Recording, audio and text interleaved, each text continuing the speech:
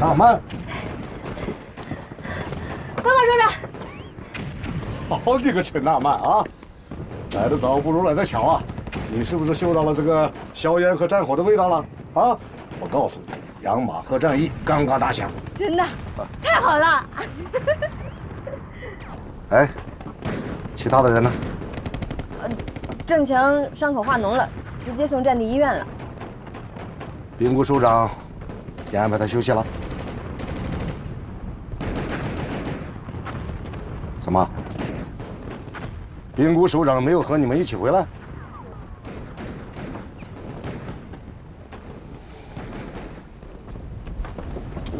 报告首长，兵部首长和家属队丢了。这叫什么？你知道吗？这叫失职渎职。这不叫犯错，是犯罪，对革命的犯罪。首长和家属队丢了，你自己竟然跑回来了，我简直是看错了你。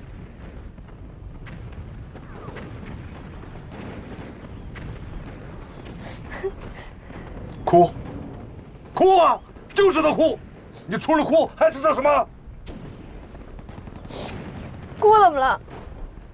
哭又不犯罪。郑强伤口化脓了，他还受了特别严重的内伤。我要是再不送他回来，他万一有个闪失怎么办呀？他现在都没后了，你知不知道？本来想把人送来我就走的，顺路过来看看你，你还骂人？骂你怎么了？我只想走。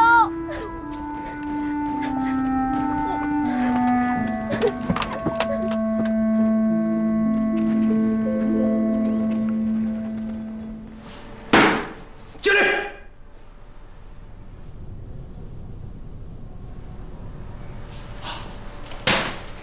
哎，贤侄，哎，贤侄，你回来了！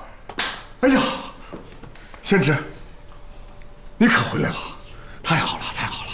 军座，部下是负荆请罪来的。哎，咱们都是为党国效劳，何罪之有啊？部下抗命不为，理当治罪。哎，贤侄啊，都过去了，全都过去了。我也是为你好，你想一想，如果你有什么三长两短，我如何对得起你大舅呢？啊，谢军座。除此之外，部下还有一大罪过。我6连在王陵村与上司苟团长火并，此罪重大，请军座制裁。此事军座听说了，正在调查。军座指令要公正查处，尚未结案，舒连长不必为此自责。是啊，贤侄是这样的。待调查清楚之后，确有向贤侄攻击者，一定严惩不贷。军座不必调查了，全是卑职之过，不顾袍泽之情，兼有犯上之罪，请军座制裁。哎呀，何罪之有啊！贤侄啊，你今天这是怎么了啊？这么一副乖巧温顺的样子，脑袋没有受伤吧？啊，军座，我诚心诚意向您请罪。贤侄啊，你不要在老叔面前继续使用这个激将法了。我也知道，心里很清楚、很明白啊。向你大舅转告，就说我张某人一定严惩苟富贵。军座，军座您误解了，我的意思恰恰相反。我想请军座做个和事佬，由我摆酒设宴，请苟团长和10旅长一同小酌几杯，摒弃前嫌，齐心协力，共赴军座，以成大业。好，好，贤侄真乃好人也。如此说来，正好罗参谋就在下宫，由他来代表我，你们尽可把酒言欢，握手言和啊！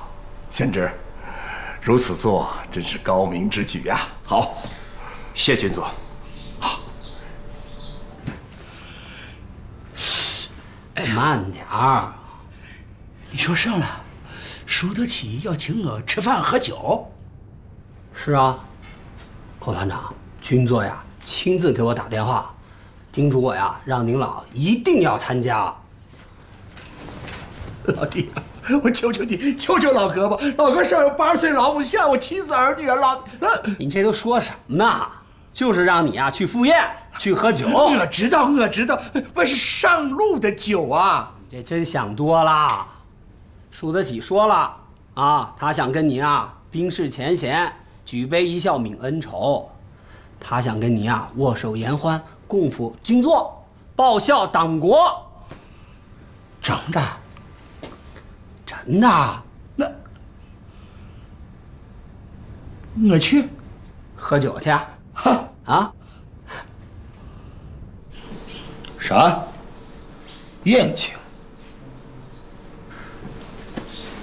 俺看八成这是鸿门宴吧？一定是，这小子没他妈什么好心。好小子，敢跟俺玩这一套，俺去。俺倒要看看他是怎么个鸿门宴。犯不上，明摆在这儿，去就主动上门了。怕啥？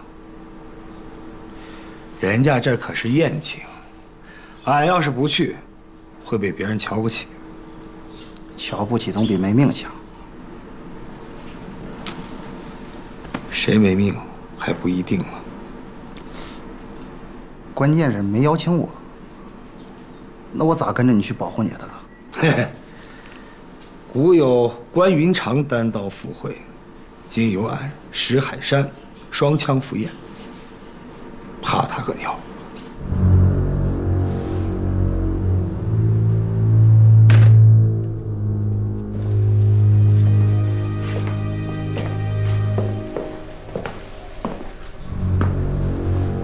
丁处长，你怎么来了？我是闻到酒香了，听说这儿有个合欢宴会啊。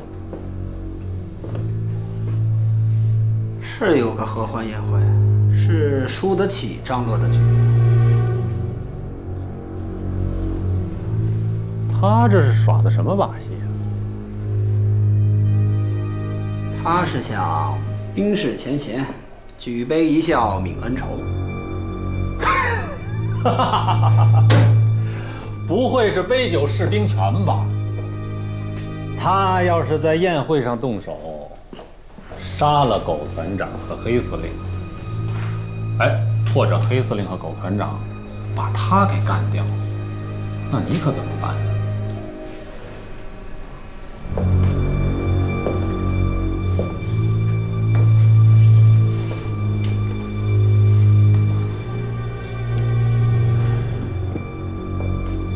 黑司令和狗团长这两个人的用处可大了，千万不能死啊！黑司令的老婆知道共军家属队的下落，而狗团长则知道他老婆的下落。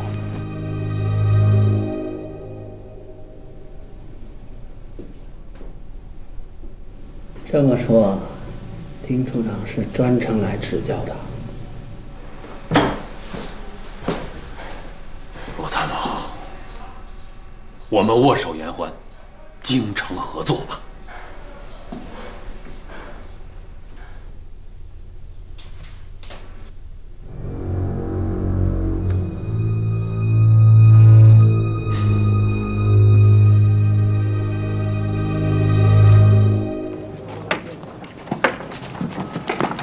老张，来接一下。这杯子洗干净了吗？洗干净了。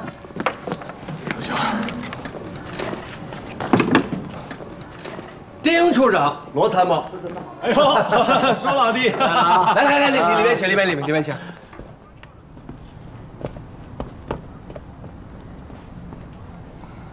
啊，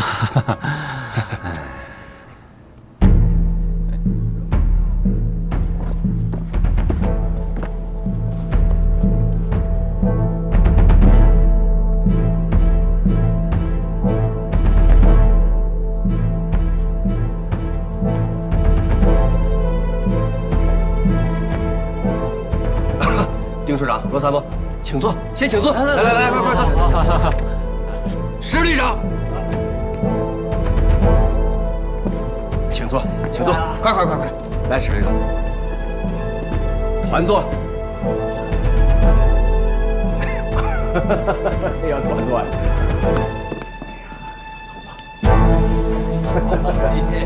哎呀，团坐。好，伤好了点吧？出座，罗参谋，何司令，快坐，道去。来，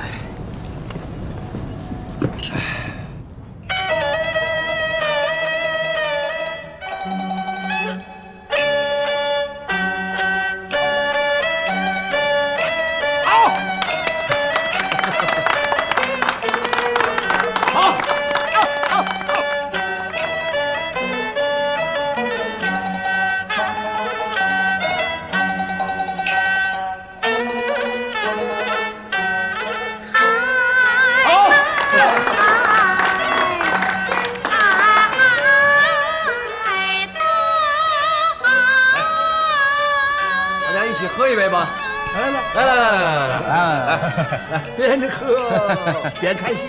来。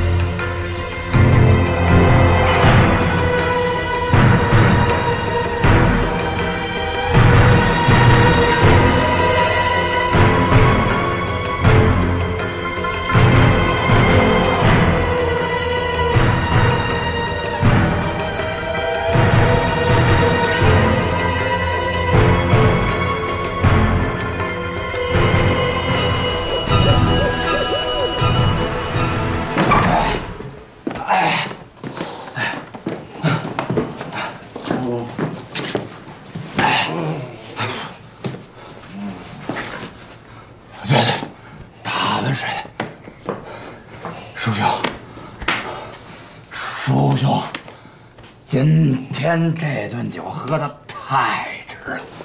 哎，叔兄，太值了。军座，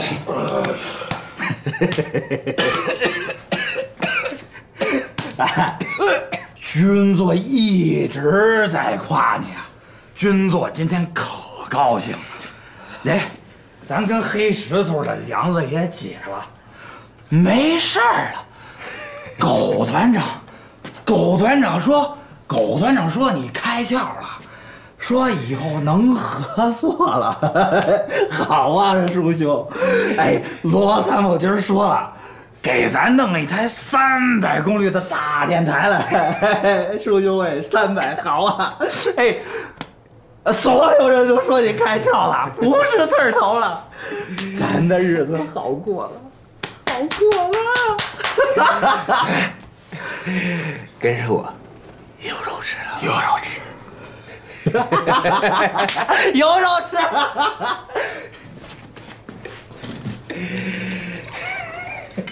好啊，叔兄，300钱啊，大功率，咱跟波儿也开。我不服！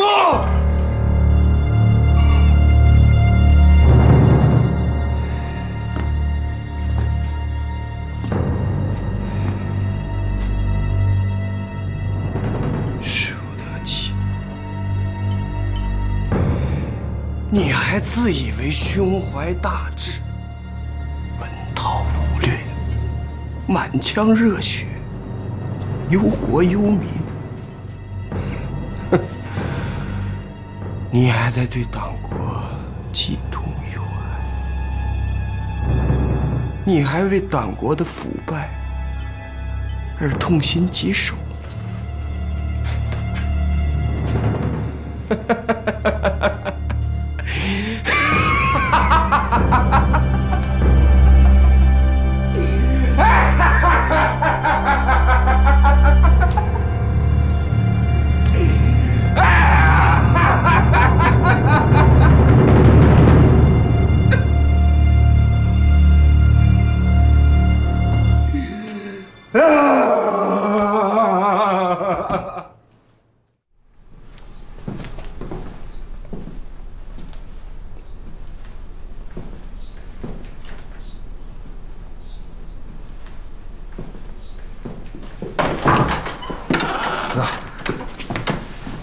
人来了，有人盯着吗？没有，半道上劫来的。好，出去守着。哎，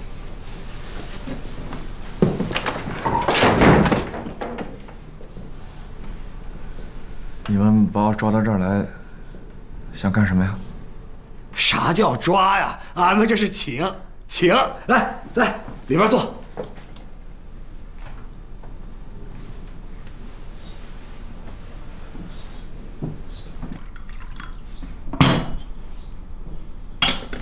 喝点茶，请。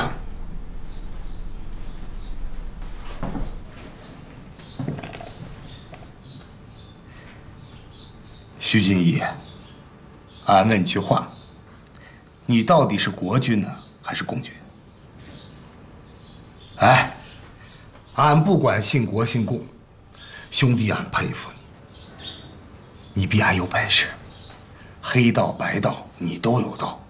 佩服，佩服。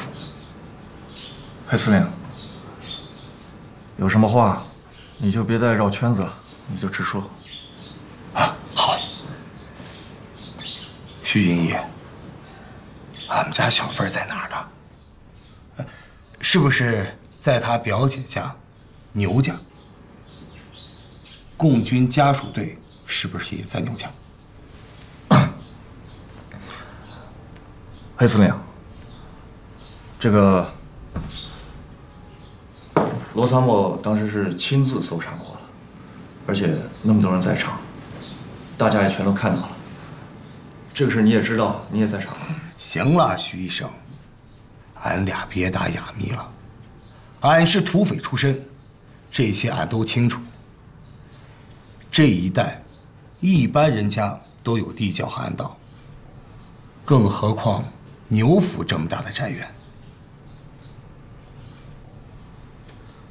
俺是国军，可共军对俺有恩，你徐医生对俺也有恩。俺不想与任何人为敌，也不想卷得太深。俺只求要回小凤，要回怀着娃的婆姨，俺们走得远远的。黑司令，你是只在乎你的婆姨吗？我看你只在乎她肚子里的孩子吧。在乎孩子咋了？那也是俺婆姨怀着的孩子呀。好一个你婆姨！你根本就不懂得疼你婆姨。她的身体和精神正在承受着巨大的痛苦。你只要孩子，我看你真的都不配再叫她回去。俺要个娃咋了？俺的婆姨给俺生个娃咋了？俺黑石头是土匪出身，可俺为啥当这个土匪呀？俺是不愿意受别人欺负，俺不愿意跪着活，俺愿意站着死。俺没干过伤天害理的事儿。没做过绝户事，俺就得有后。俺就是要个娃，俺就是让所有人看一看，俺就是有娃了。这说明俺黑石头没有伤天害理，俺黑石头当土匪，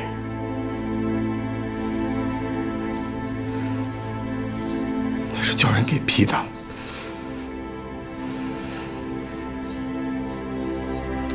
叫人给逼的。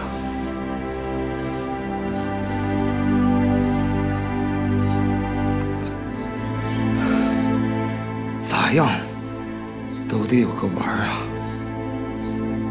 咋样都得有个玩儿。这是俺爹临死的时候冲俺喊的。俺爹背了一个土匪爹的名声，他死了都没闭上眼。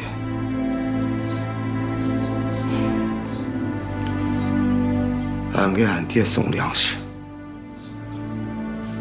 俺爹是一滴都不沾呐，宁肯去吃野菜，吃野菜。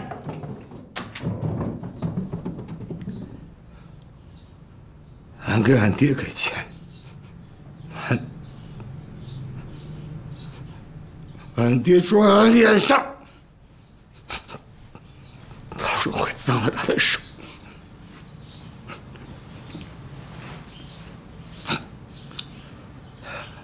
俺爹死的冤呐，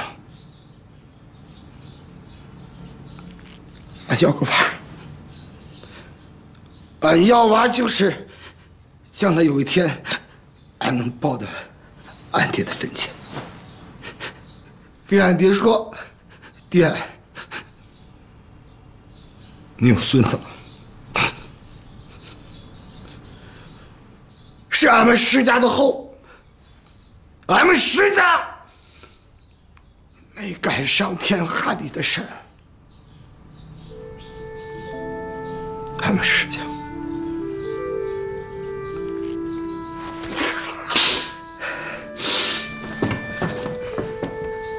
俺只要俺家小芬儿，你把小芬儿给俺，俺带她远走高飞，俺保证绝不伤害你们家属队，绝不帮那个狗日的丁处长抓住大姐。他们是好人，俺绝不干伤天害理的事儿。求你了，把小凤给俺，好不好？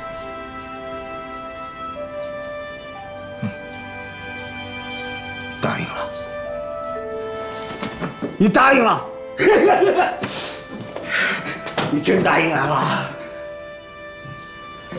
那啥时候？啥时候走？等我安排吧。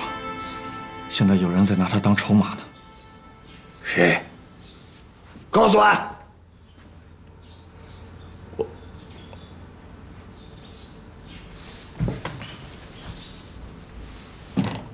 等我安排。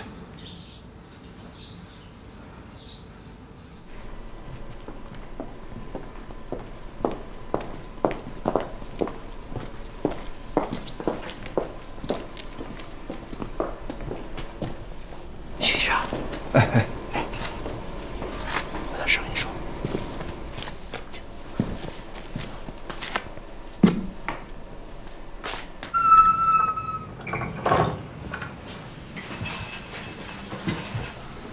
老弟呀，情况大为不妙啊！那个张军长以我负伤为名，已经由他的亲信罗参谋带领了我的3团团长，把我架空了，而且那个舒德奇肯定会卷土重来，老哥的日子不好过呀。凶多吉少，所以咱们要提前行动。提前啊？啥行动？我不是早告诉你说，我攒了一些金条吗？啊，咱找个日子一起跑，拉上那个营村，咱们走天涯唱大戏去。金条啊，今天晚上就运到你们家，以免被他们提前给抄走了。运到我家？啊，你家肯定有密道啊，要不那个旅长的太太怎么能藏得那么深呢？既然罗参谋在你们家什么也没有抄出来，那我就把金条、郭小凤还有我的全部法宝都压在你的身上。团座，这个我还担待不起。哎，我真的担待不起。你怕甚呢？还有我呢，我也搬到你家去住，这里头已经不安全了，我去你家去住。哎，怎么不行啊？老弟呀，我可是把你当成亲兄弟那样看的了，两个蚂蚱一定要绑在一起呀。对了，还有一些药品啊、医疗用具啊，你能拉多少就往家里拉多少。哎，那个代理团长只要一上任，你这个小军医就当不成喽，你信不？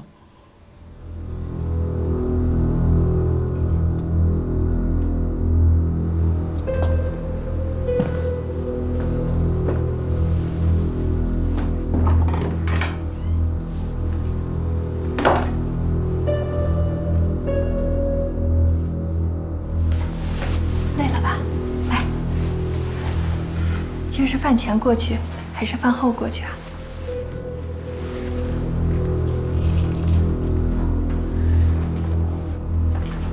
许嵩，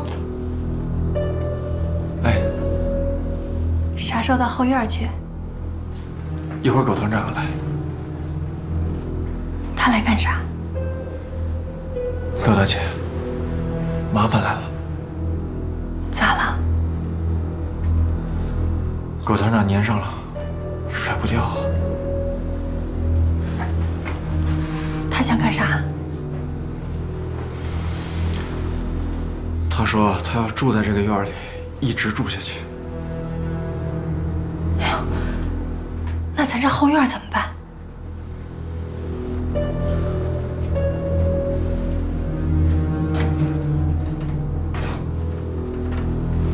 我还以为后院过关了呢。这个咋办呀？早知道就要趁他们把家属队带走了。哎呀，现在可咋办？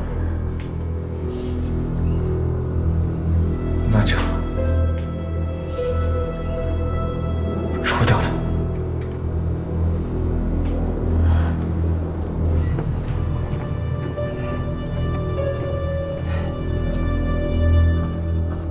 别趁着伤口啊，用力过猛，伤口会崩裂的。是，干什么都费劲儿。就是啊，扛金条不费劲儿，多重都扛得动。哎呀，来来，就这儿。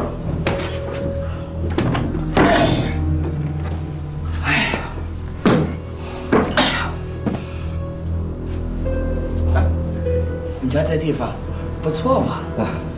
啊，上次那旅长太太都藏在这儿了。对，我们家就这么一个小地儿。这墙那边是什么？这边就是牛圈了。不墙外头了。这个外头就是大院外头了。哦，树林。树林。哎，是不是就一个我们进来的那个口？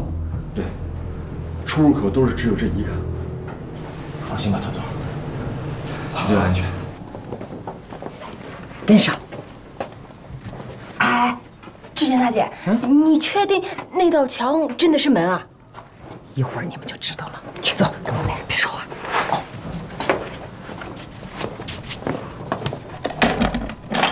兄弟，你看，这是胜。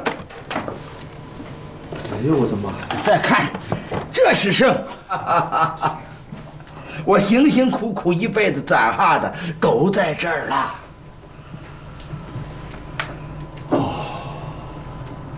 我能放行吗？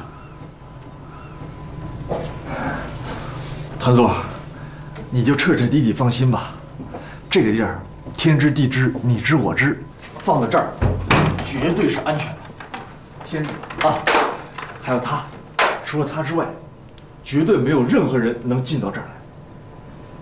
放100个心。飞。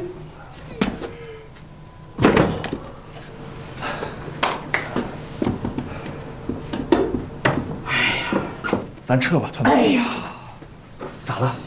伤口流产了？啊，没事，没事。不放心，不放心这些宝贝。团座，再不赶快，人家恐怕起疑了。啊，走。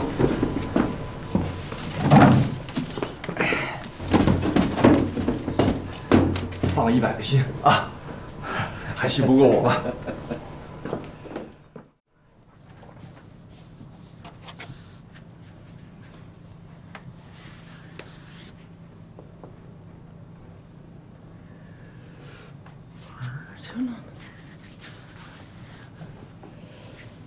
哎呀，我怎么好像迷路了呢？啊，不是这儿吗？那是哪儿啊？别着急，别着急，我再想想，我再想想啊。不是这墙啊。没事，再过来过来。哎，哪儿去了这是？走糊涂了。没有啊。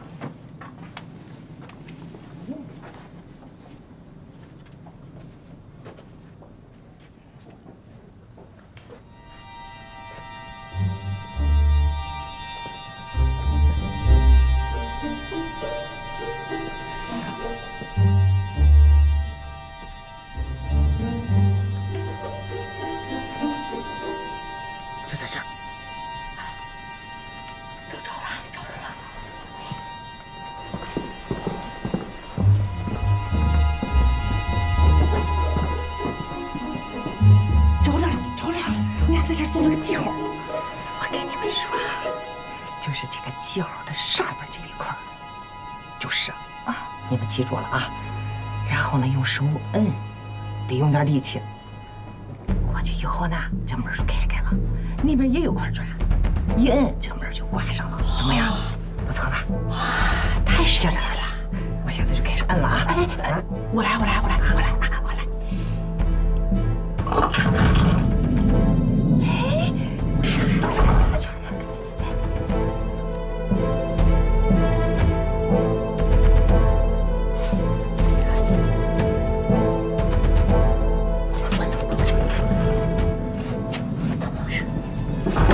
什么声音？长座，我刚听着，这是猫的声音。毛？哎，哪儿来的毛啊？看上去。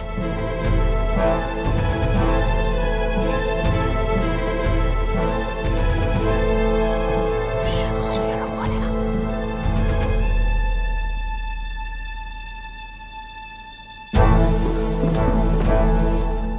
团座，我说过是猫吧？他这个老宅子啊，这猫特别多。长的是毛？哎，真的是猫。哎，团座，如果现在不赶快回去，万一那个罗参谋跑到医院来找你，咱可就解释不清了。哼，这个人有点疑神疑鬼。走，哎，走。好像走了，听懂是谁了吧？徐医生。还有什么人你们知道吗？不是看见了吗？什么人啊？哎呦天哪！咋了？又是俺一个人看见的，没人证明啊！哎呦，我跟你们说，那可是一个国民党军官啊！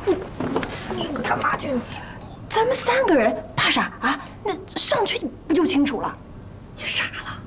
你要出去，后面不就暴露了吗？俺先让你们看一看。不行啊，等他们走远了再看。看一眼，俺说的对不对呀？你疯了，支尖尖，咱来干嘛来了？不就是找着秘密通道来了吗？这次来千万不能让别人看见。这个徐松是跟国民党在一起的，俺都看了好几回了，可是你们一次也没看见啊！总以为俺是跟徐松过不去。没，我们信你还不行吗？是吧，秀？对，我也信。可是我不知道为什么兵库首长他就是不相信。哎，你说这徐松他要是害我们，那我们可是一条活路都没有了。哎呀，说的我这心里直发慌呢。不过你们两个这警惕性也够高的了。那当然了。不过这徐医生，他就是个大夫啊。咱们现在这家属队正需要的就是他，孕妇们都离不开他呀。哎呀，行了行了，你们别吵吵了，俺们现在就过去看看，看看总够什么名额啊。这次我先来。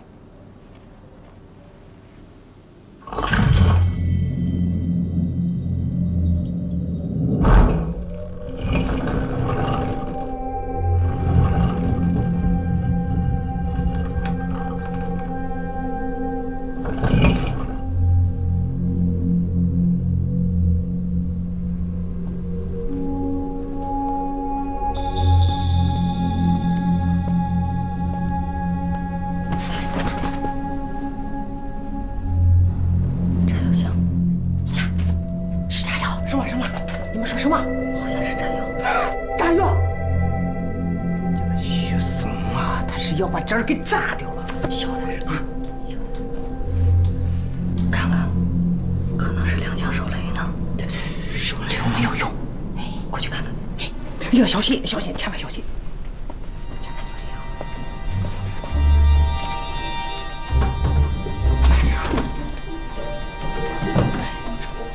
你们俩靠后，你们俩退后，退后，往退后，别往前走。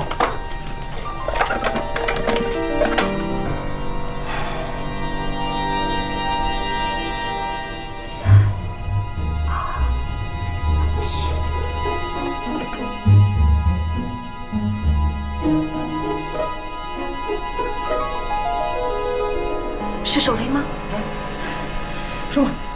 发财了！金条！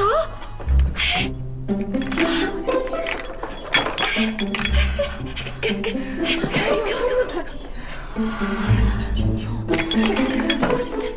来，你拿点。哎呦，哎呀！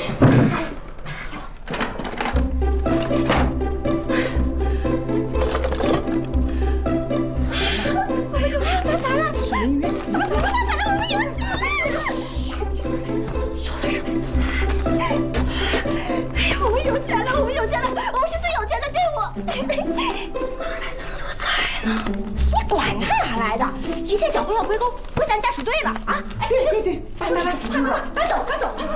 哎，对对，搬走搬走。看这个，看这个，小心啊，小心！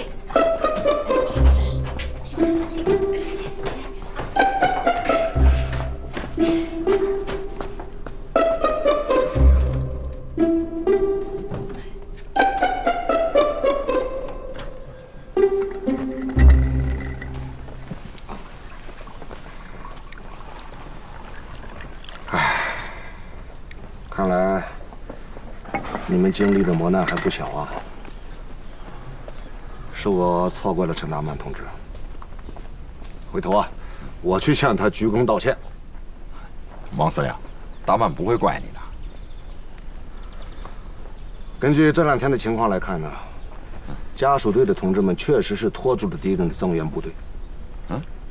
足足有2个师啊！这就有力地保障了我们这边的战斗。家属队拖住了敌人的2个师。根据可靠的情报，敌人张耀坤部的2个师要增援过来。可是由于他们呢要去追赶家属队的同志，所以放弃了对养马河的增援。哎，那要这么说的话，这家属队也算是参加了这次战役啊。可不是嘛！哎，功劳还不小呢。等我见着大曼的时候，我告诉他，他肯定会高兴的。我跟他说了啊，他不但没有高兴啊，反而哭着走了。哭着走了？为什么？我熊他呗。我骂他，放弃了兵部同志，自己一个人跑回来了。他一听啊，扭头就走了。那这么说，他没去前线啊？他又回去了？哎呀，急什么？你急什么？坐坐坐啊！好，现在说说你的事儿吧。我什么事儿？我听那个陈大曼说啊，你没后了。什么？咋回事？你那儿没伤着吧？我这儿啊，没伤着啊，什么没后了？是没伤着呀。我问过赵主任了，啊，他说给你检查过了，说你那个地方根本没有外伤。王司令，这事儿我能骗你吗？没外伤啊，不是，我也没别的感觉啊，怎么说我没后了？我问你呢，你怎么问起我来了？我跟您说，这肯定是陈大曼呀，他报复我，他这诬陷我。那这么着，王司令，我呀带队回去，把兵窟首长给接回来，顺便呢，我抓着陈大曼，我好好问问他为什么这么诬陷我，让他还我一清白啊！我说你啊，少给我玩这个弯弯绕，安心在这给我把伤养好了。什么陈大曼报复你？啊，他一把鼻涕一把眼泪的是为了报复你吗？我说你啊，先搞清楚了他说的那个梅后到底是个咋回事再说。行了，我回去了，改天再来看你。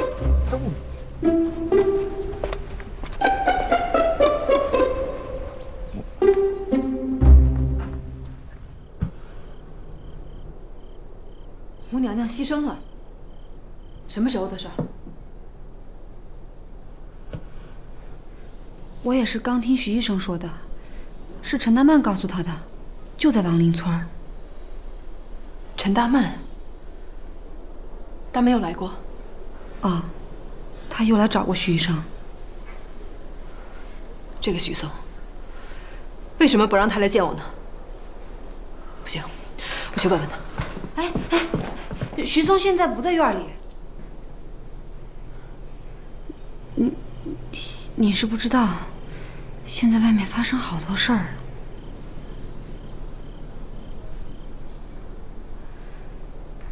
徐医生，他现在在夏宫镇的国军医院里当军医了，还是个少校医官。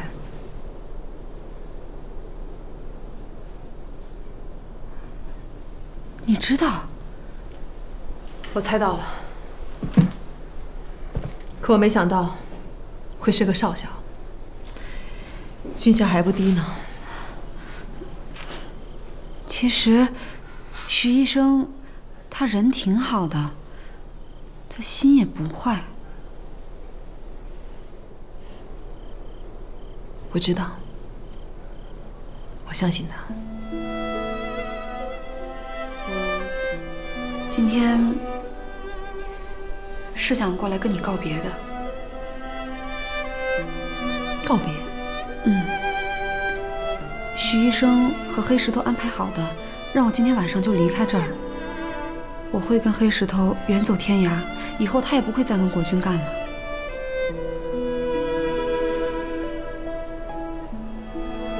其实，我留在这儿，也就是个祸害。他们都是想通过我来找到你们。那我走了，你们也就能在这儿安稳地待下去了，对吧？哎，对了，我听石头说，张军长他们是想通过跟踪你和家属队来寻找到你们中央的下落。还有啊，那个叫什么，丁处长，他说你那儿有一个机密名单，是潜伏在蒋介石身边的共军人员名单。他说这个只有你知道，他必须要找到你。林果，你可得当心呀。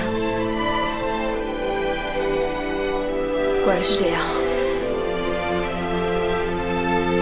大凤，我的安全你就不用担心了。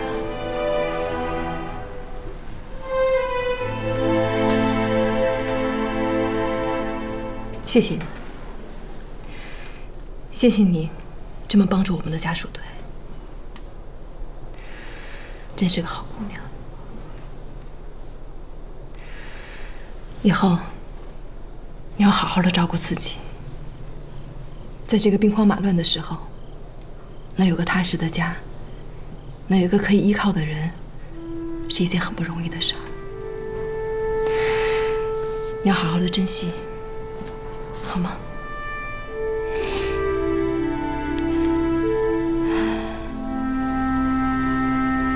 好好的把孩子生下来。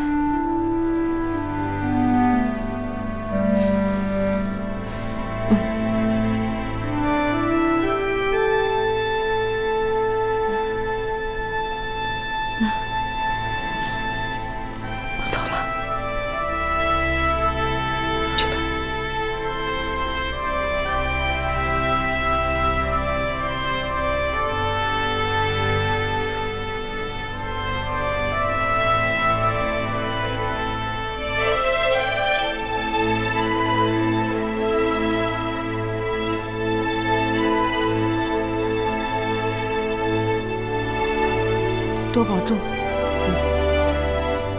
去吧。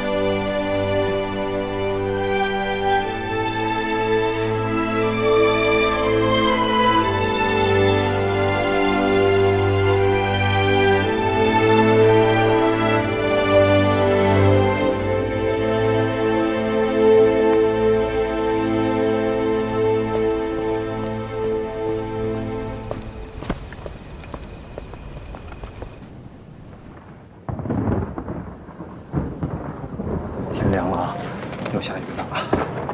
这嫂子这还不来呀？住！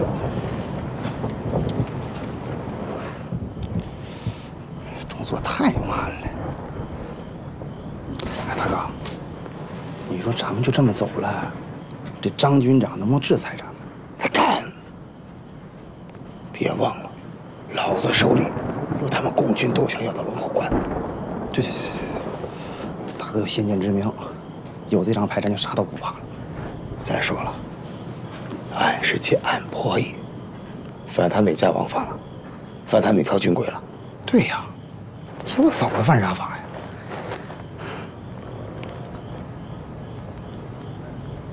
这是我最后一次给你做检查了，以后啊，更多的都要靠你自己了。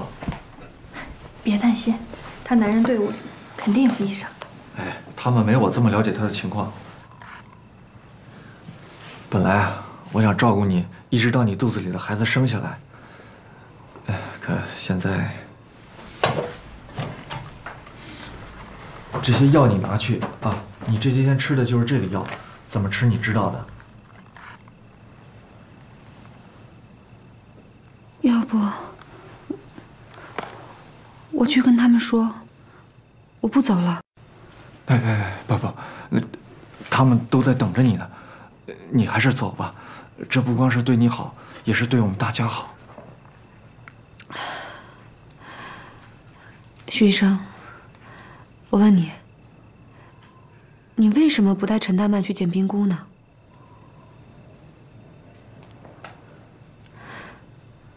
你答应我，陈大曼要是来，你一定要带她去见冰姑，好吗？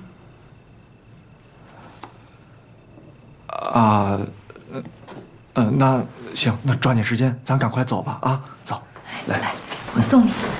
走。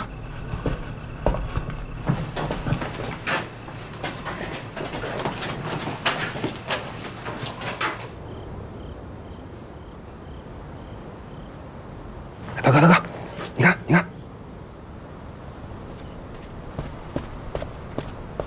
好像是陈大曼，有招。不会吧？共军对咱们不错，不会来咱们。这许嵩咋还不来呢？那咱过去看看。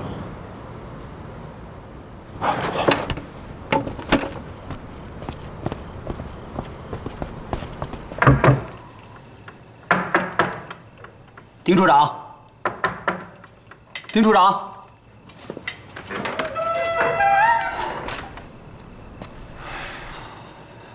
3更半夜，这怎么了？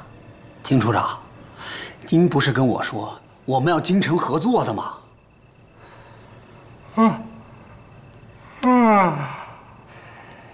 大伟爷子就跟我来说这个，他黑石头、狗富贵儿，没一个在该在的地方，都出动了。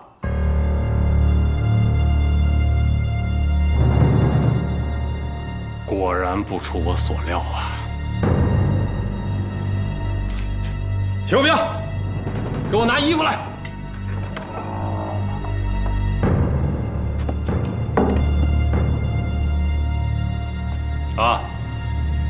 没你的事儿，睡吧。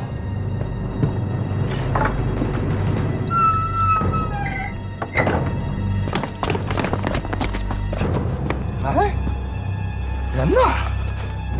差点就不见了。是你们俩跟着我干啥？大妹子，俺们跟旭松说好了，今天晚上来接小凤儿。你还没把郭小凤接走呢？啊？这不是在等吗？不是，这么说你不是来拦我们的？我拦你们干啥呀？那天他们把郭小凤送到医院，没人通知你去接人。啊，多谢。哎，谢的。哎，快，你快。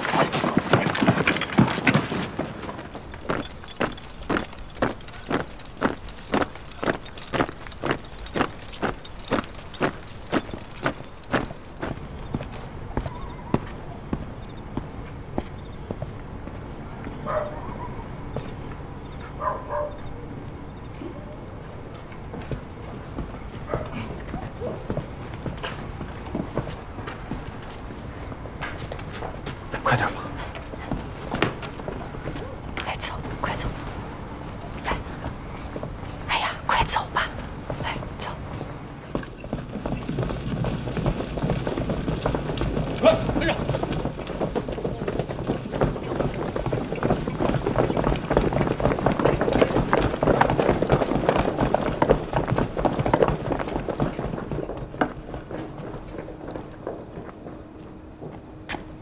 志向，你看啥呢？没干啥呀，听处长他们带兵出去了。俺觉得咱俩应该跟上去看，走。就这儿，就这儿。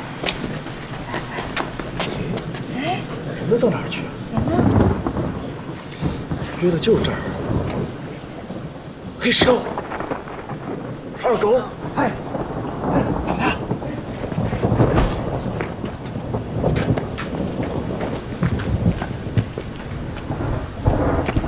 这个徐少校，怎么着？今天当着小凤的面说说吧，家属队到底在哪儿啊？这我是真不知道。不知道。哎，徐医生，你为什么要瞒着大曼同志啊？我那个倒也不是，就后来吧，就找不到了，就没找到。哎，小凤，你赶快走吧。不，徐医生，你今天还答应我说，只要见到大曼同志，一定带他去见冰姑的。那要这样的话，我不能走啊，我得带大曼同志去见冰姑啊。大曼同志，冰姑就在后院呢，他也很想见你，他想跟你碰上头。行了，小凤，我知道了。黑石头，赶紧带他走，快走！后会有期，走。等会儿，我话没说完呢。徐医生，你为什么呀？为什么不让大曼同志去见冰姑他们呀？徐少校，咱们也走吧。黑司令，黑司令，你这要走，怎么也不打声招呼啊？快，给我追！快走！快！快点！快点！咋枪响了？不要管他，做事了。两小一刻值千金，管他把枪声炮声惊他。狗团长，这几天的戏呢，可都是舒连长点的，你可留点神了。我知道，你个小蹄子呀，就是喜欢那个年轻的小白脸儿。可要说家底儿厚，还得是我们这样的大叔。是啊，最抠门的呢，也是像您这样的大叔。什么金条啊、银元呀，几箱几箱的，哪儿啊？拿来呀，别光过嘴巴瘾啊！我说你呀，着什么急呢？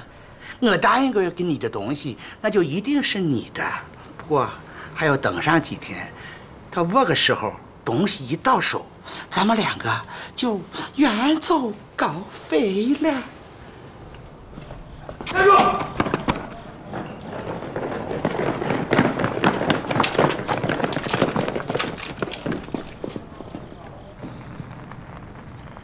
闵志相，怎么回事？俺也不知道，俺刚才看到丁处长和罗参谋带兵出来了，俺就跟上了。转！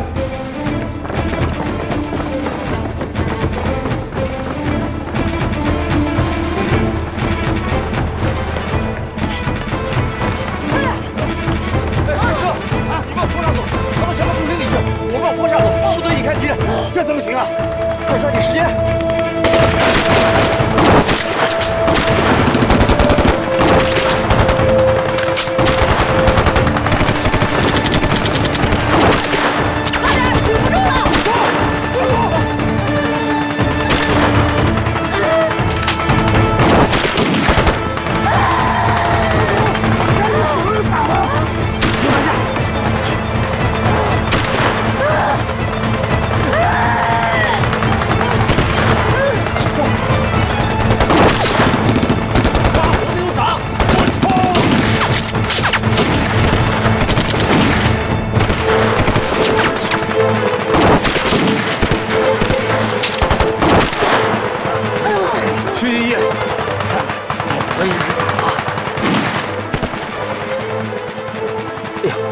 羊水已经都破了。长，怎么了？陆小凤这边就快要生了。啊！让他先别喊。儿子要出事了！俺儿子要出事了！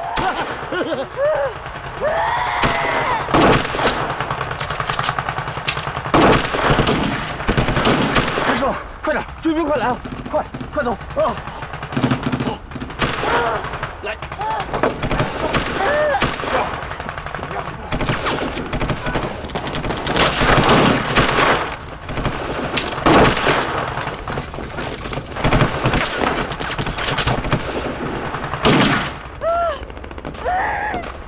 快，挺住啊！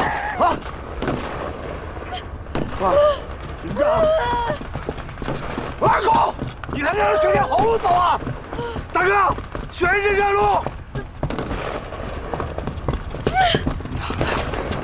这样，俺不要玩了。你说什么？俺看你这样，俺难受。再说一遍。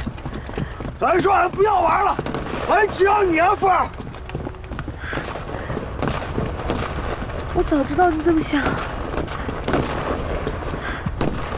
那我就好好对这个娃了。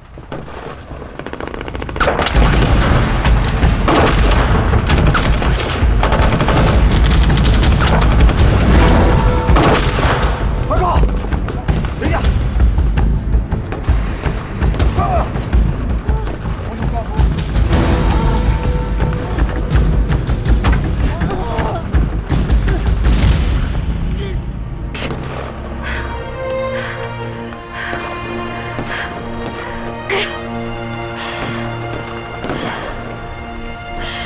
这么多年跟着俺东跑西颠的，没过啥好日子，俺拖累你了，拖累你们大家了。瞎说什么呀？我是你媳妇儿，我们俩应该一起度过这个难关。有你这句话，俺知足了，俺黑石头知足了。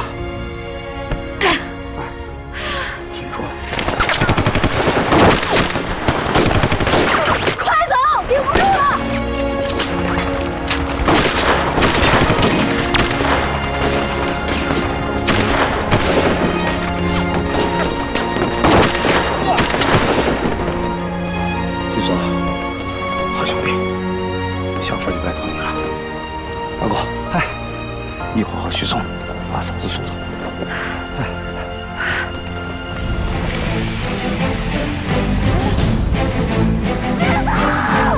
快点回来！兵们，不上，快点，快！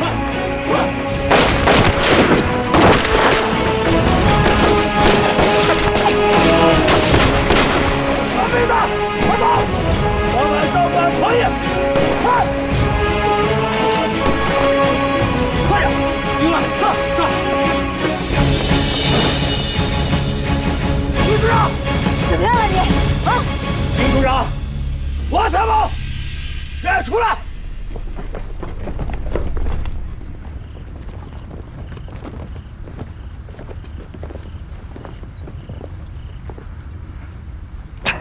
哎，二哥，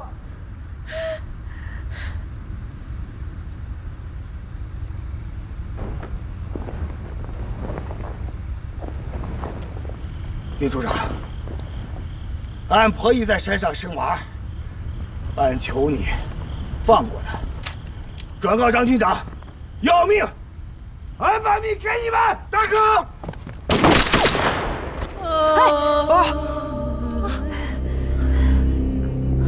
停止射箭！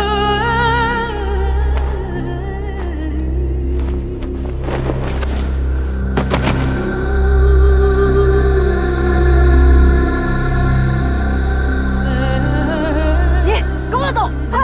向风走，快点走！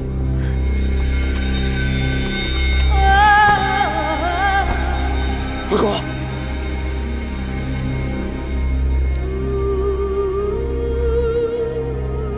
二哥，打开手电，除了那个大肚子女人，其他全部给我就地正法！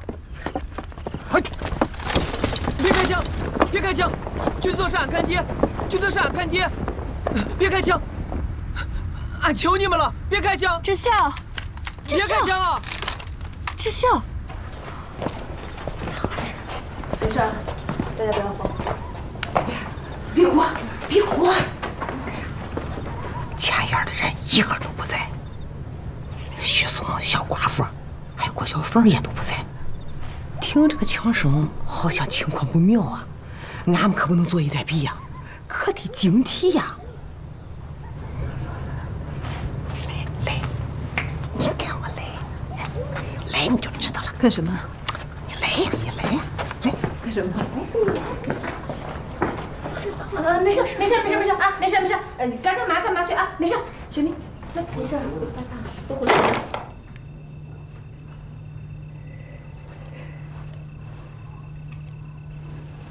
怎么样，冰果？ 这是怎么回事？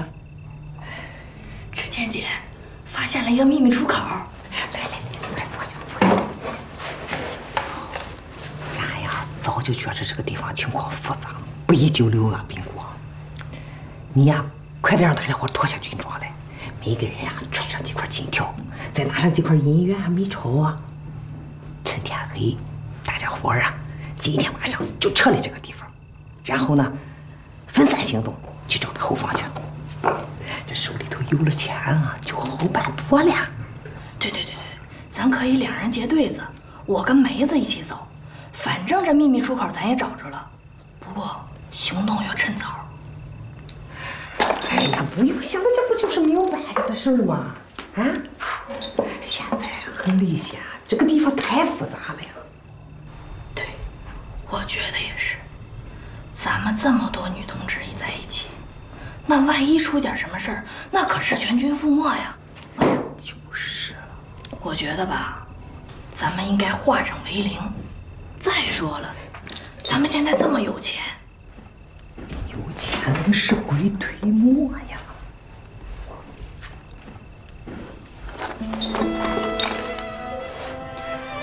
有钱当然是一件好事儿，但是有的时候，钱。 能成为杀身的祸根啊！你们仔细想想，带着这么多金条、首饰、美钞赶路，都是女人，还有那么多孕妇，万一遇上一个短路劫道的，这不是送货上门吗？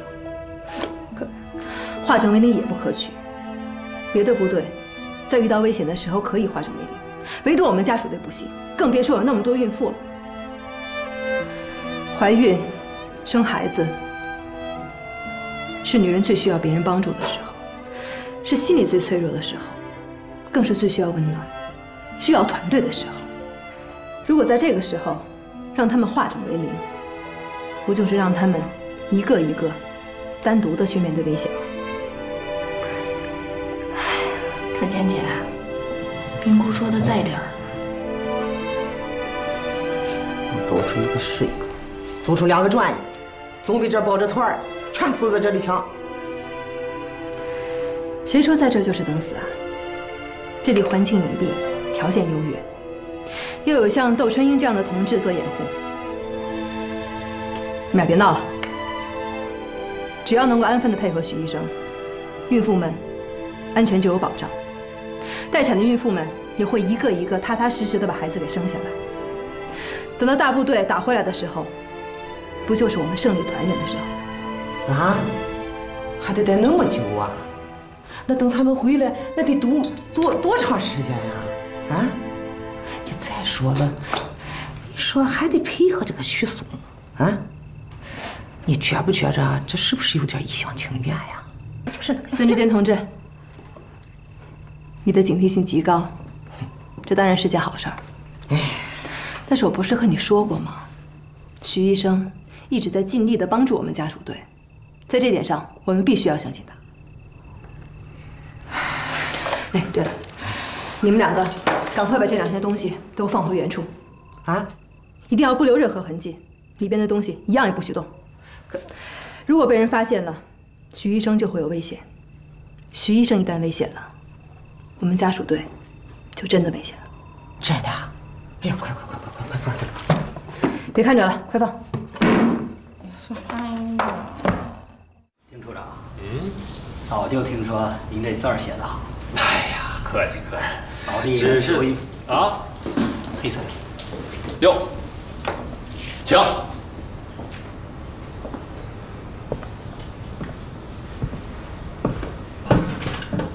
哎呀，这算是咱们第2轮买卖了吧？第1轮你捡了条命，这一轮你又赚了。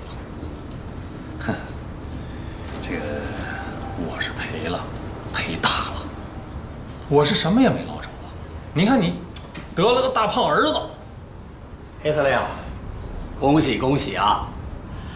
这乌头草不仅打不了孩子，反而让这孩子呀养的是又大又壮。哎。只是苦了这当娘的，差点就死了。黑司令，你得好好谢谢徐医官，他的医术真是高明啊，硬是把母子俩从鬼门关给救了回来。当然了，你也得好好谢谢我，医院呀是我给安排的。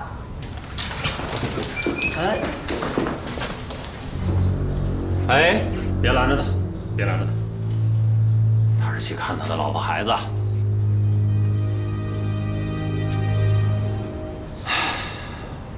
咱们是不是来个第3轮交易啊？啊，黑司令。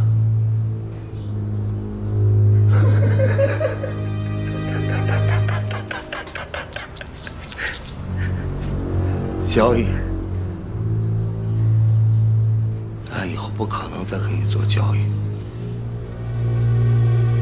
你要一定要交易，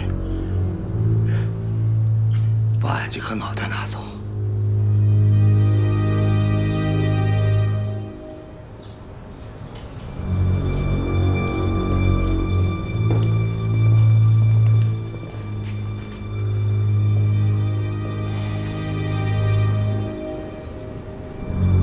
你会答应的，罗参谋。这第3轮的交易不是已经开始了吗？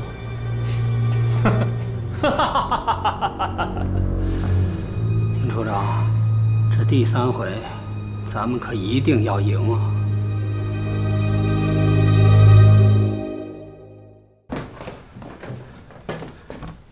范儿，来啦！啊，见着娃了吗？是个儿子。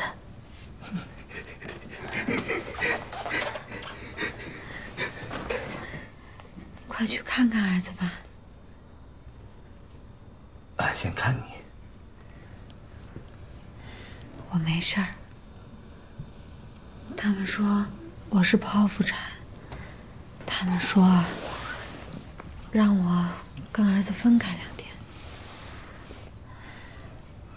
这次多亏了徐医生，要不是他，我就昏过去，都不知道什么时候能醒过来。徐医生的恩情，俺这一辈子还不清。咱们一定好好感谢他。去看儿子吧。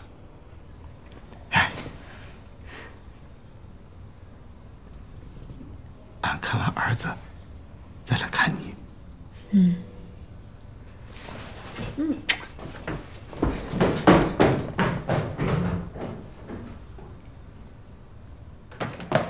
哎，黑司令，你儿子在那边呢，在那个房间。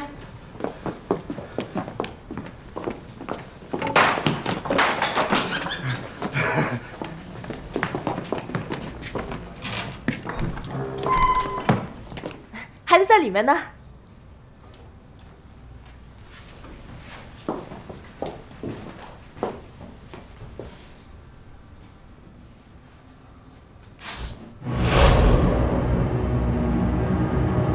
哎，刚才还在这儿呢，怎么？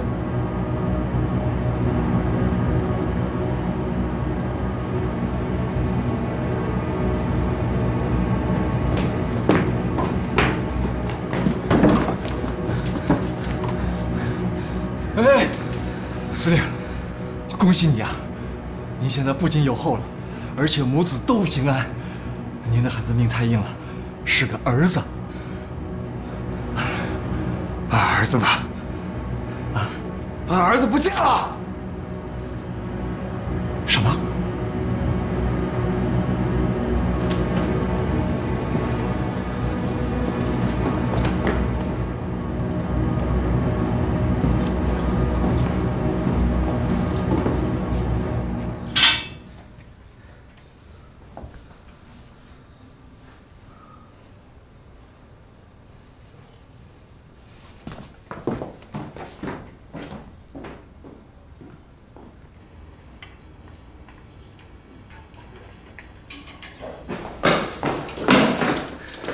哟，黑司令，我就要回军部了。那个想通了，第3轮最后1轮咱们的新交易。俺儿子呢？你把俺儿子都哪儿去了？咋就弄呢？好好的，抱走他，抱走他。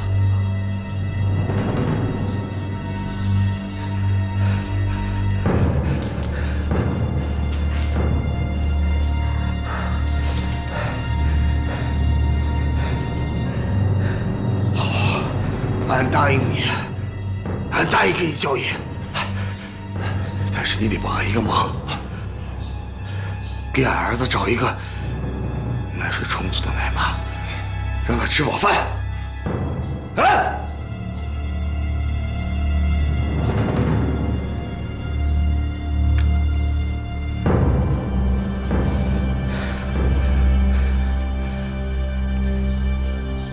别让俺儿子生病了。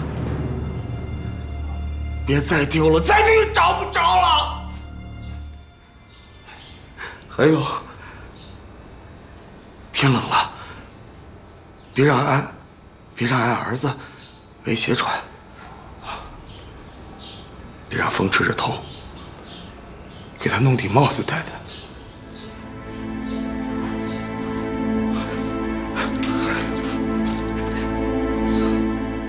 俺求你了。听主讲，黑兄弟啊，黑兄弟啊，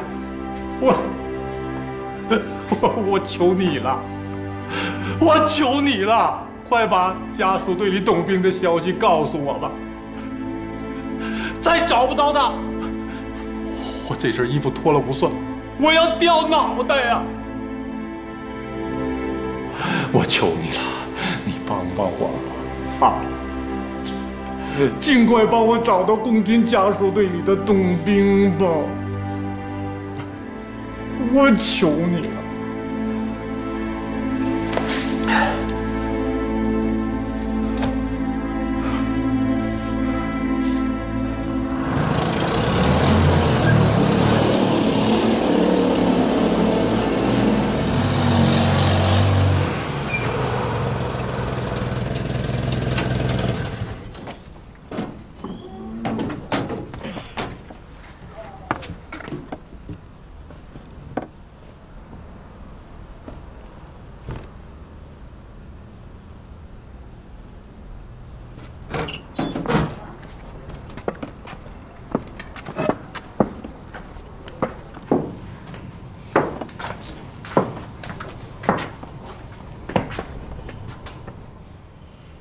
俺不想去，你去吧。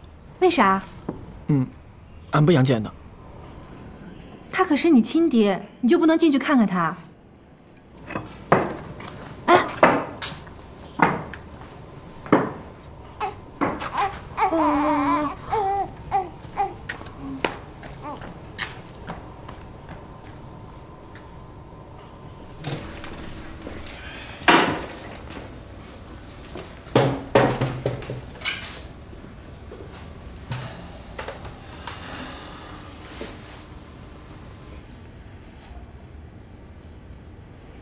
我理解，当父亲了，为人父母，心肠就软了。再铁石心肠的人，当一个人叫你爹的时候，你的心里都会热乎。别说你是亲儿子了，闵之孝叫张军长一声干爹，我相信他心里都热乎。人啊，都有同情弱者的时候，尤其当一个弱小无助的孩子需要你帮助照顾的时候，你觉得你是个有用的人，你的心里就感到特别的慈善、温暖，这就叫幸福。幸福。俺二狗兄弟死了，俺儿子有，俺没幸福，都被你拿走了。所以呀，我现在和你商量一个方法，能不能尽快把你的幸福还给你？当然了，这也要看你是不是心里和我想的是一样啊。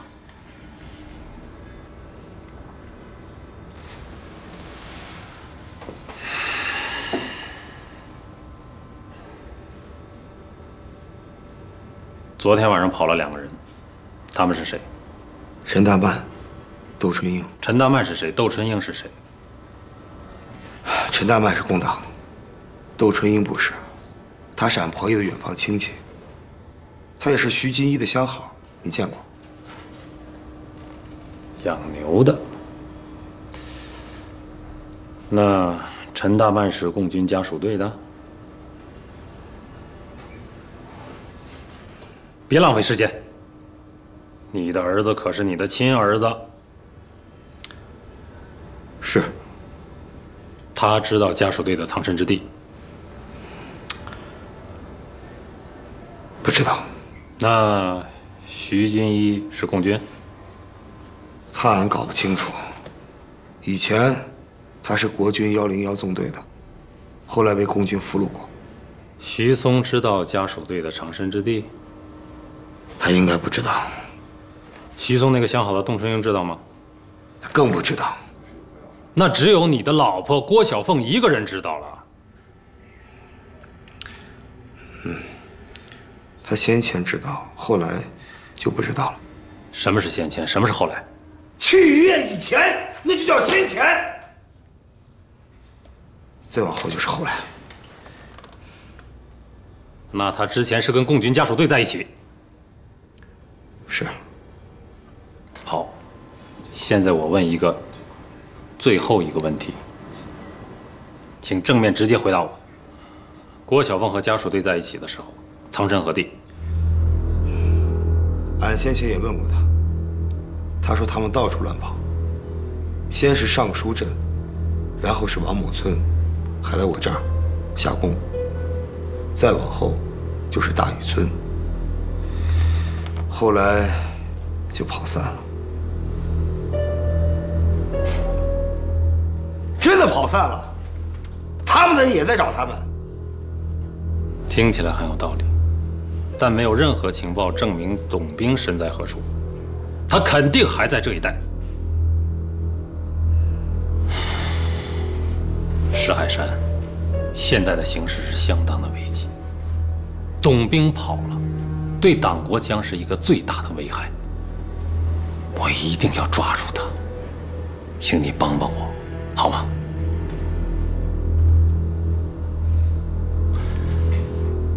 你的儿子会得到很好的照顾，你的太太根本就没有奶水，况且服过乌头草的人有奶那也是毒奶，不能喂。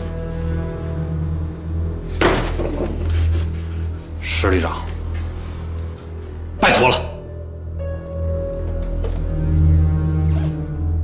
快喂喂吧，娃都饿坏了。哎呀，我听说了，又送来一个，是吧？哎呀，这娃是剖腹产，破肚子生下来的，他娘奶水下不来，才送到您这儿来的。放心吧，都知道我喜欢孩子，你放心。哎，天香，哎，天香，哎呀，啥天香啊？就是那个上一次你送回来的那个。啊，你们叫他天香？对呀，真好，天香火呢。哎呀，这个又是你送来的，闺女啊，我得问问你，你是不是专门贩娃娃的人贩子？啥人贩子啊？人贩子要都像我这样，不都饿死了？跟你开个玩笑。拿着，哎，暂时寄养在您这儿，人家爹娘都还在呢。不是送给我的，是寄养啊。嗯。哎呀，闺女，那天香不会也是寄养的吧？天香，他爹娘都不在了，还是个可怜的娃。您的大恩大德一定会有好报的。那你放心吧，我一定会好好的养他的啊。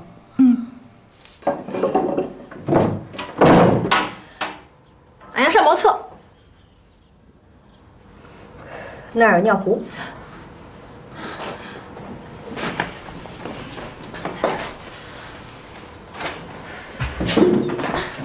俺自个儿家，不让俺出门。谁让你不带我去找家属队的？跟你说多少回了，我这院里没家属，没家属。牛大嫂，车轱辘话咱就不说了。徐松说没有，你能说有？切，别以为我看不出来，你俩穿一条裤子的。你说这徐松哈，他不光擅长叛变，他还会勾搭小寡妇，有点本事。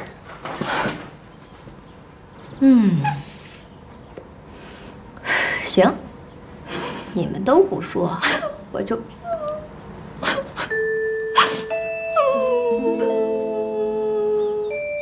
牛大嫂，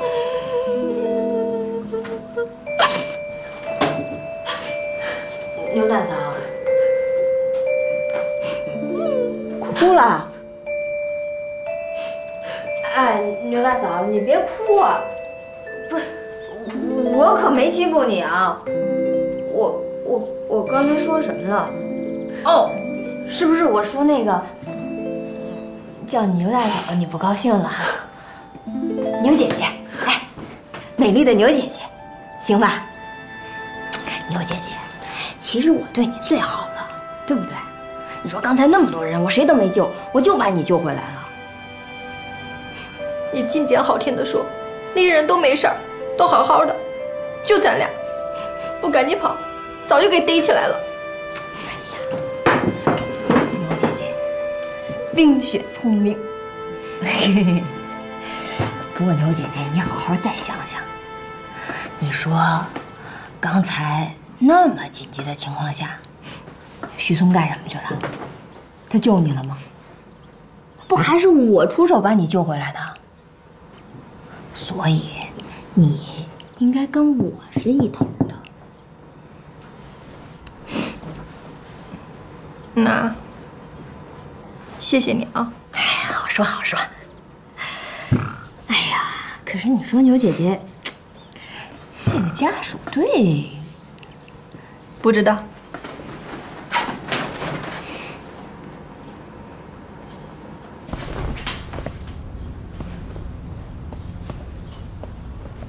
他太虚弱了，让他休息会儿，要不咱先出去待会儿。俺想在这儿坐坐。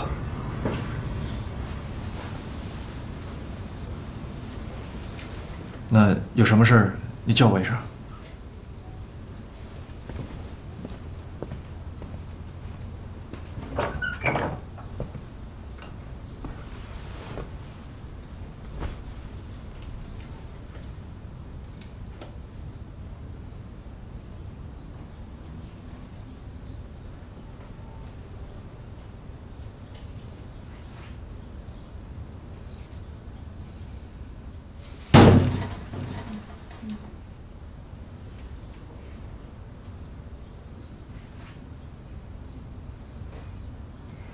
你来了。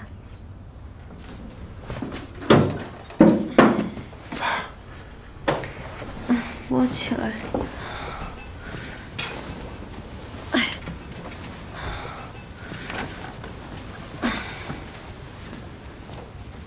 舰长来了。啊，见着了。去了那么半天，我就知道，在你心里还是儿子第一。凤儿，行啦，我就没指望你变。这也算是了了一个你的心愿嘛。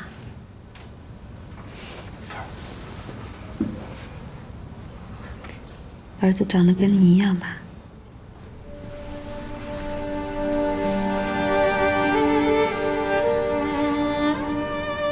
我醒过来之后，也就见着他那么一眼，长得跟你一模一样，整个一块小黑石头。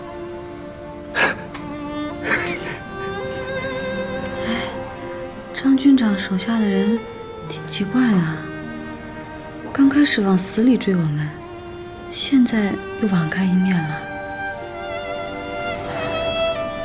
那他们对你还算不错的。哎，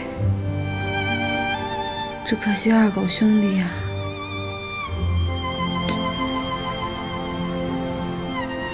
等咱儿子长大了，一定要带他去二狗兄弟的坟前看看他，给他磕个头。对了，陈大曼怎么样了？我听他们说他又跑了。他可真厉害。那以后你也得多帮帮他，不能再让张军长的人逮着他。我好几次死里逃生都是他救的我，对咱们有恩。俺知道，俺也欠着他的情。出座，出座，这就走呀。在下伤病在身，晚来一步，恕罪，恕罪。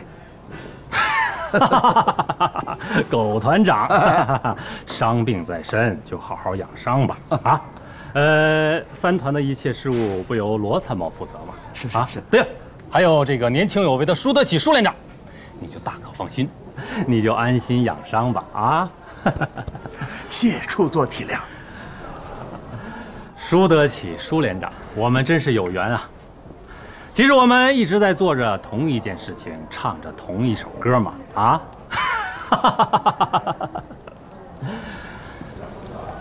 关键人物还是黑司令，切记！我们大家要精诚合作啊！为了党国的利益，我现在跟罗参谋就是精诚合作啊！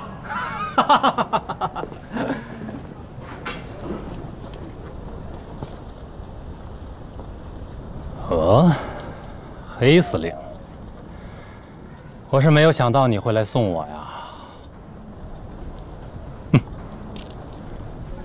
黑司令虽部署下宫镇驻军，但是我有事情委托他。如果他有什么行动，还希望各位鼎力相助啊！丁处长，我们都是老朋友了嘛。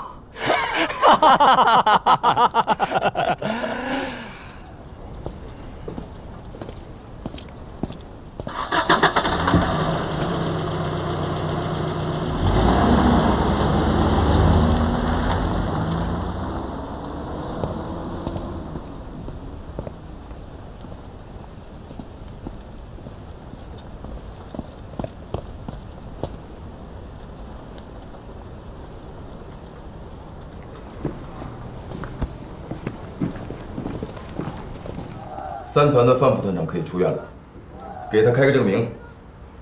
你先去吧。是。哟，老郑啊，恢复的可以啊，是吧？你也看出来了吧？啊，你一天往我这儿跑3趟，这回又带来什么来了？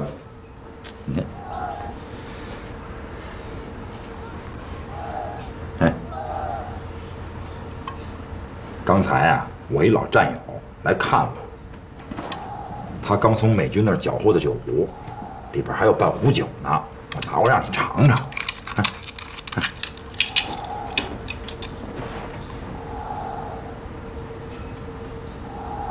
尝尝。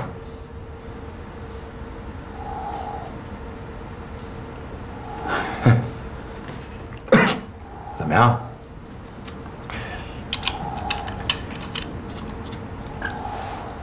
要说酒啊，这美国人造的酒，它就是不行。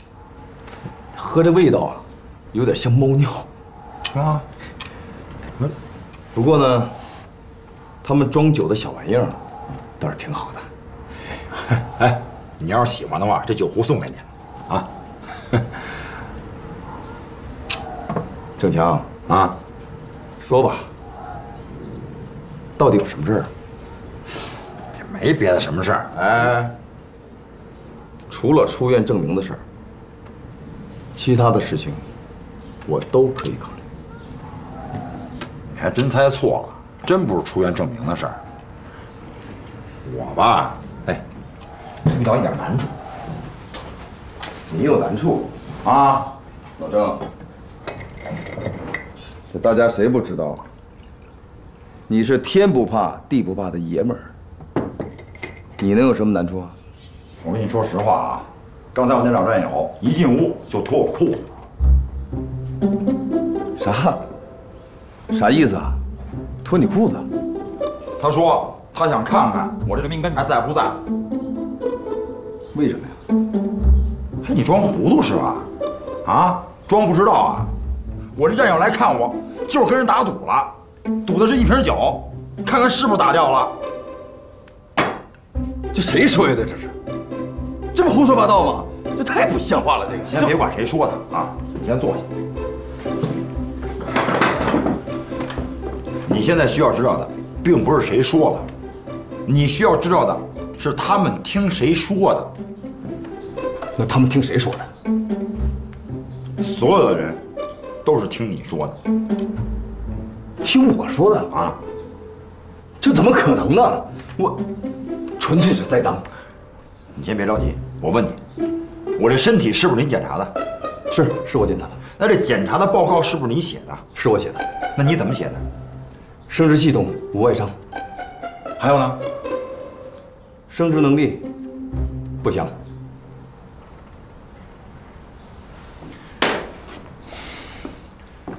就是你这个升职能力不详。哎，我一大老爷们儿，我升职能力都不详了，不是你为什么这么？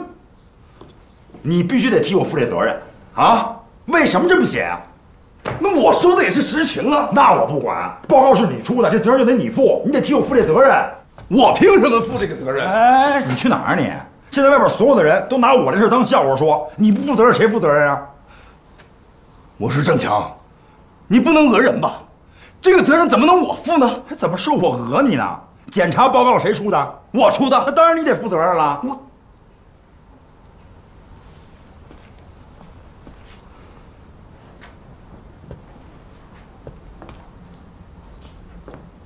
赵主任，我跟你说啊，你要不想负这责任也成，你替我找一人。找谁？陈大曼。陈大曼啊，你找他干什么呀？我知道，当初啊是陈大曼说我这身体不行了，他让司令员找到你们王院长给我检查身体，所以他才是这罪魁祸首。找到他你就没事了。哦，原来是这样啊。应该找他。我可以利用我的老关系，让他到医院来，跟你当面说清楚。他现在在敌后执行任务呢。哟，这可就麻烦了。要不咱们等他回来？怎么等啊？啊，我在这儿等啊，隔三差五的拿我这事打赌。哎，现在的赌资是1瓶酒，再过2天，哎，赌的就是1杆枪，怎么等啊？那他在敌后呢，我怎么去找他呀？你把我给放出去，我去找他。只要我一离开这儿，哎，你就没事了。我告诉你啊，这绝对不行。你的伤口虽然恢复得很快，但是炎症还没有完全消亡。如果你现在出去的话，肯定会反复。那行，打今儿起啊，反正我也不走了，这病房我也不回了，我就在这儿待着。如果有人来看我的命根子呢，我就在这儿脱了裤子给他们看。你呢，站在我身边，拿着你给我开的那份证明给他们瞧。反正不管怎么样啊，这事儿啊，你得跟人家解释清楚啊！所有的一切都是你说的，你得还我一清白。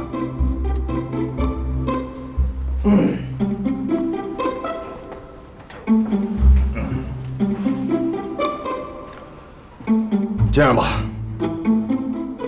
最近医院进了一批特效药，都是消炎的特效药。你坚持打4天，打完这个疗程，我让你出院，咋样？2天？3天？就2天。就2天。现在打针。酒壶归你了。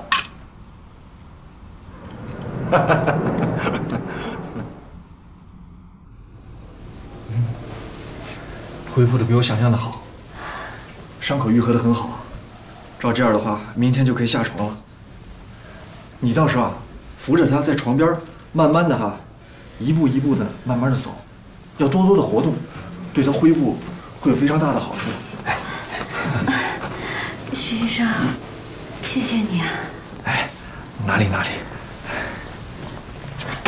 哎，我儿子能抱回来让我看一眼吗？凤儿，你现在刀口还没有长好，等刀口好了，俺带你去看儿子。我看一眼也行啊。是这样的，你儿子现在已经不在这个医院了。徐医生，那个，我跟你解释一下，请原谅我事先没有跟你打过招呼，但我想，你一定会同意的。因为你服食过乌头草，所以你的奶水不适合喂哑婴儿。一次你表姐呢，在镇里面给你的儿子请了一个奶娘，现在把你儿子已经寄养到那个奶娘的家里面了，你就放心吧。对。石头，你怎么不跟我说一声呢？俺一着急就给忘了。那你可不能亏待人家奶娘。那不能，不能。去给我倒点水吧，我渴了。来。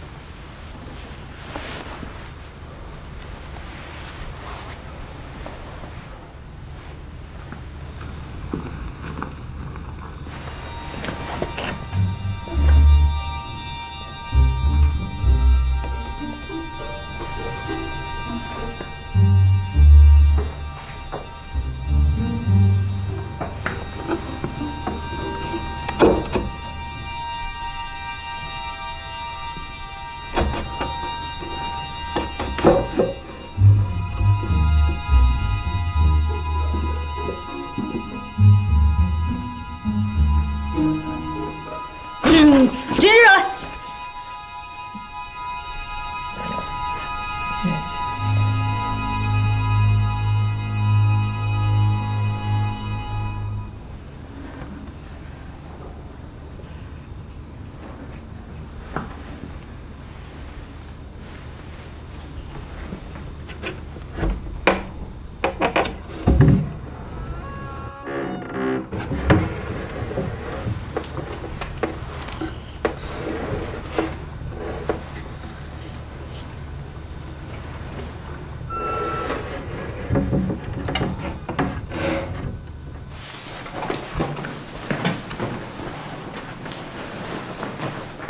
徐松，窦大姐，今儿也别到后院去了，晚饭哑巴已经送过去了。不管多累啊，我还是得过去一趟。每天不去探视他们一遍，我这睡觉都睡不踏实。今儿你还是别过去了吧。怎么了？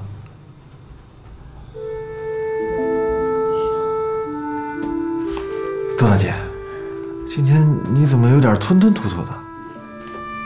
我知道你的心思，你现在最大的愿望，就是不想要任何人、任何事再来打扰后院的这些孕妇们，所以你才会当着陈大曼的面，不承认见过他们，否认他们就在牛家，哪怕你被人误解、被冤枉。谢谢你这么理解我。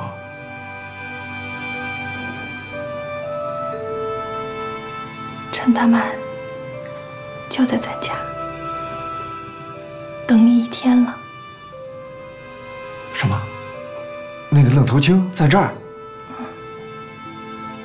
小凤那屋太累，睡着了。哦，是这样。谢谢，窦大姐。好了好了，就这么着，就这么着，开始。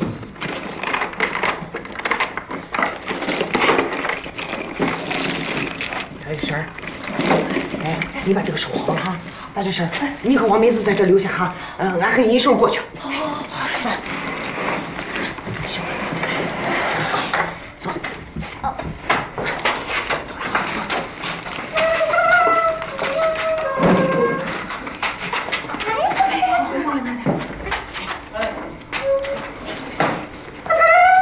收好，收好，收好。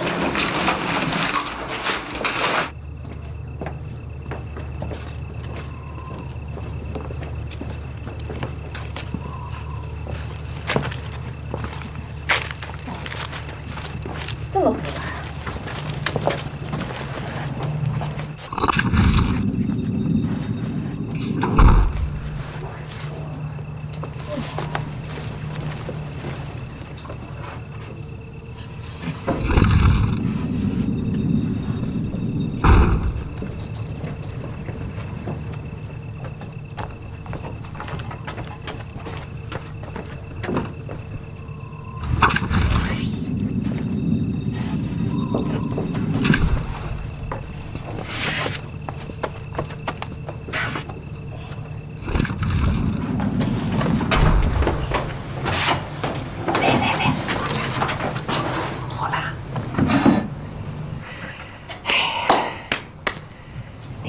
怎么说来着？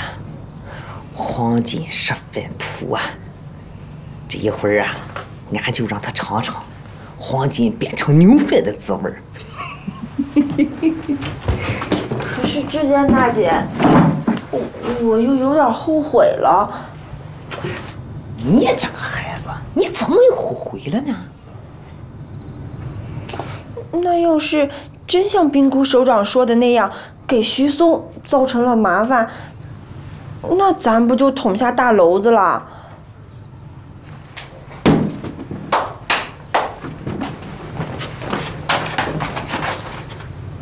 就见不得你们呢，把个徐松抬上天了。和尚连生娃，他徐松在场吗？不也照样顺顺利利生下来了吗？古代呀，有个故事，是俺家的郝旅长啊讲给俺听的。什么故事？别打岔，叫那个什么来？哦，秦琼买马，1文钱难倒英雄好汉呐。这个遇到作难的时候啊，那些金条银元可就派上用场了。到时候啊，你就知道俺有多伟大了。哎，还伟大了？那当然了。哎呀，可惜啊，兵姑让那个徐松关了迷魂汤院了，所以啊，俺们几个可得保持清醒的头脑啊！啊，特别是你。你不是想学陈大满吗？陈大满啊，虽然拔到了下，其实啊，俺还真挺佩服他的。是啊，我也奇怪了，这些天我也在想，你说那大曼姐怎么还不来找咱们呀？哎呀，你这一说，俺还想起来了，说怎么还不回来呢？走，咱们回去说说去。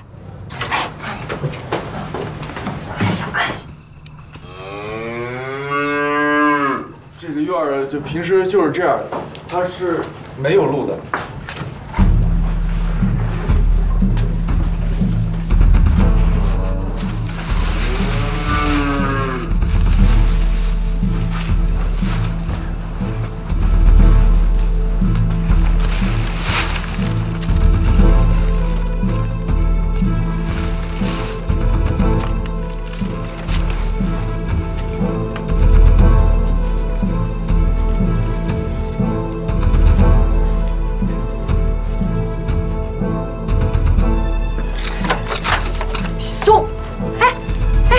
是不是？干嘛呀？一边去！